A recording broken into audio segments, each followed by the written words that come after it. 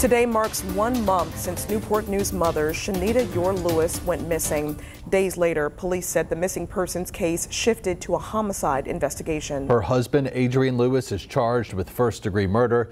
Casey Baylor joins us from the newsroom with the latest in this investigation. Casey?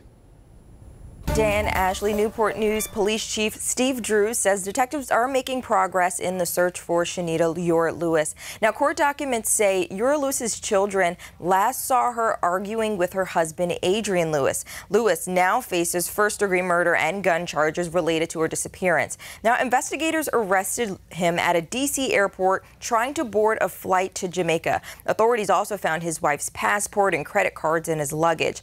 And last month, officers recovered a dirty shovel and Eure-Lewis's purse and sandals from a garbage bin. Chief Drew says the case is twofold, investigating what happened and the search for Eure-Lewis. Drew even says investigators have narrowed down the search to specific locations.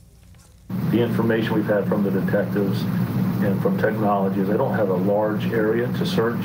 We've been able to locate some very specific locations to search at this point, and that's kind of where we send our forensic teams to process.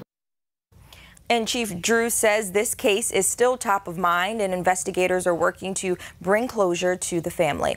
That's the latest in the newsroom. I'm Casey Baylor for 13 News Now. All right, thanks, Casey. And according to court documents, Eure-Lewis was planning on divorcing her husband, Adrian Lewis. He's back in court next month.